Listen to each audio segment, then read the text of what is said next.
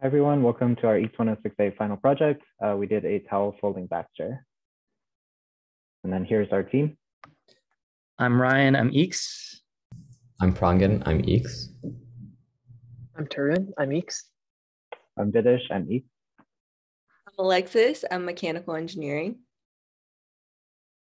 So the project that we came up with was towel folding with Baxter. And the reason we did this is because we know that there are folks out there that require significant living assistance, such as the elderly, the physically disabled, those with arthritis, or those in physical therapy. A robot could do as simple a chore as folding clothes, and it could be a life changer for them and greatly improve their quality of life. This is why we have a goal for Baxter to detect a variety of clothing types and to be able to fold it. So the inspiration for our project was twofold. One was a project that was led by a UC Berkeley PhD student named Jeremy Mayton Shepard, along with Professor Abil.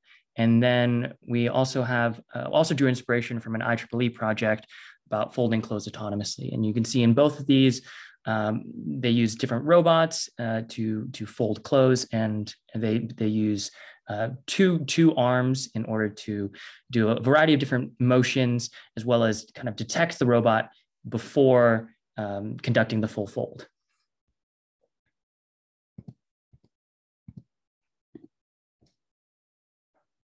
So for our project, we set up as follows. Initially, we set an AR tag on the visible part of the table in view of our camera.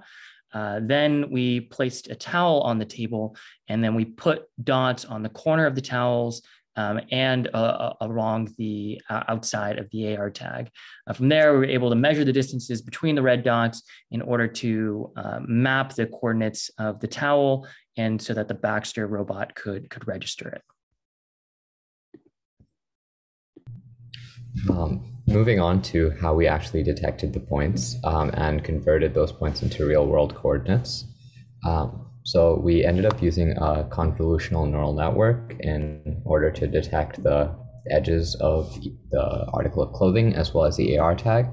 We used the known dimension of the AR tag to calculate the homography and rectify the image. And then from there, we used the offset from the AR tag corners to the article of clothing corners, and used the AR tag location to localize the corners of the article of clothing. Next, Tarun will go a bit deeper into our process. Yeah, for the actual implementation of this folding, we first moved the Baxter's left hand to a calibration position so that we could take a picture using its left-hand camera. Then, as we talked about, it detected the location of the AR tag, the coordinates of the AR tag with respect to the gripper frame. And with our pre-trained neural network, it identified the corners and detected the dots surrounding the towels. It transformed these locations of the towel corners into the frame of the left gripper. This allowed us to compute inverse kinematics so that we could position the gripper appropriately in order to conduct a folding motion. The gripper first moved to the bottom left corner, picked it up, and moved it to the top right corner. It also did this with the top left corner and the bottom right corner. As a result, we ended up with the folded towel.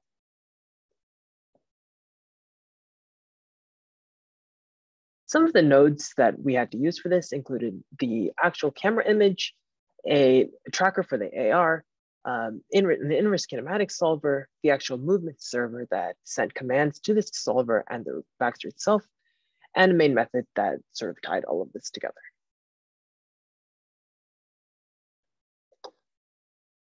Through this process, the points were calculated through TF2's transform function. This allowed us to change frames between that of the AR tag and the gripper and compute our inverse kinematics.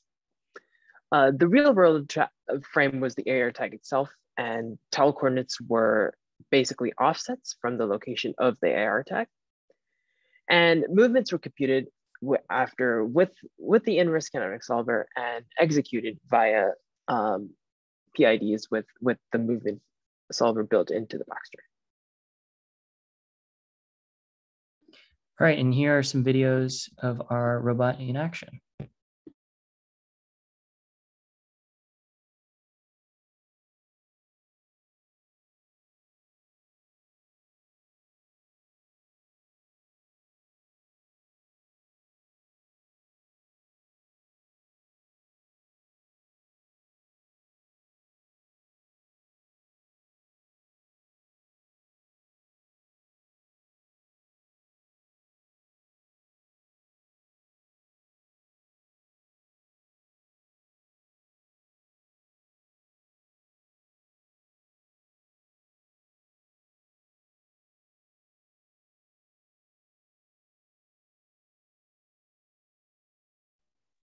And that's the end. Thank you.